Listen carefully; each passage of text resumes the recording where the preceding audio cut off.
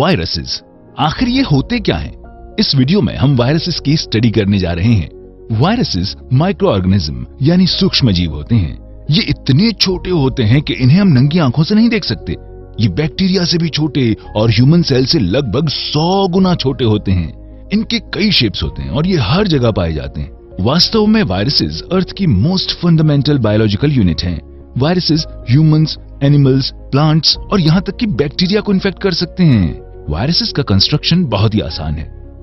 ये protein coat से बने होते हैं जिसके चारों तरफ जेनेटिक मटेरियल का कवर होता है। जेनेटिक मटेरियल डीएनए या आरएनए हो सकता है। कई बार एनवेलप नाम की मेम्ब्रेन वायरस पार्टिकल को कवर करती है। ये एनवेलप वायरसेस से नहीं बनता बल्कि ये होस्ट सेल का हिस्सा होता है। ये वायरस की स्ट्रेटेजी होती है जिससे होस्ट सेल के लिए वायरस को एक्सटर्नल एजेंट के रूप में पहचानने में कठिनाई होती है। जैसा कि हमने अभी देखा, वायरसेस सेल्स से नहीं बने होते हैं। वास्तव में वो लिविंग यानी सजीव भी नहीं होते। वायरसेस लिविंग ऑर्गेनिज्म और केमिकल के हाइब्रिड होते हैं। वायरसेस लिविंग्स नहीं होते, इसलिए हम कह सकते हैं कि कुछ खास स्पीशीज के अलावा भी दूसरे कई तरह के वायरस होते हैं। इन्फ्लुएंजा और एचआईवी का एड्स कुछ कॉमन वायरस हैं। तो अगर वायरसेस लिविंग नहीं होते तो हमें इन्फेक्ट कैसे करते हैं?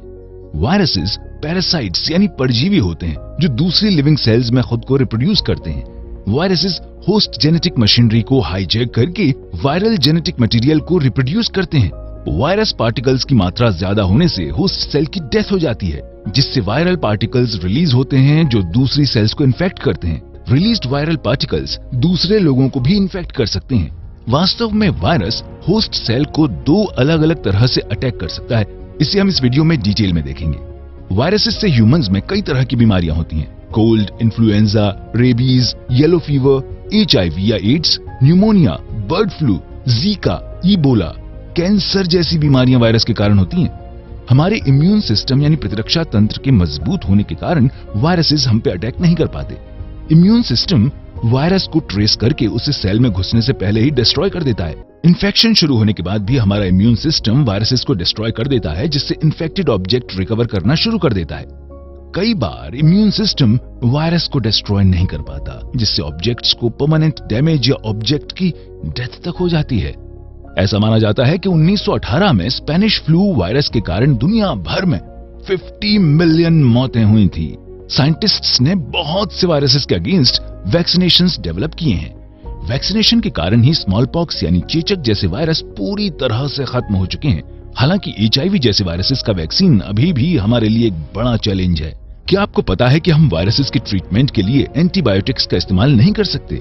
एंटीबायोटिक्स से सिर्फ बैक्टीरियल इन्फेक्शन या ट्रीटमेंट किया जाता है। तो अगर आपको कोल्ड या फ्लू है तो आपको एंटीबायोटिक्स नहीं लेनी चाहिए, क्योंकि इससे आपको कोई फायदा नहीं होने वाला है। वायरसेस के अगेंस्ट कुछ एंटीवायरल ड्रग्स डेवलप की गई हैं। एचआईवी जैसे वायरसेस के अगेंस्ट डेवलप किए गए एंटीवायरल ड्रग का इस्तेमाल एचआईवी से इन्फेक्टेड ऑब्जेक्ट को हमेशा के लिए करना पड़ता है।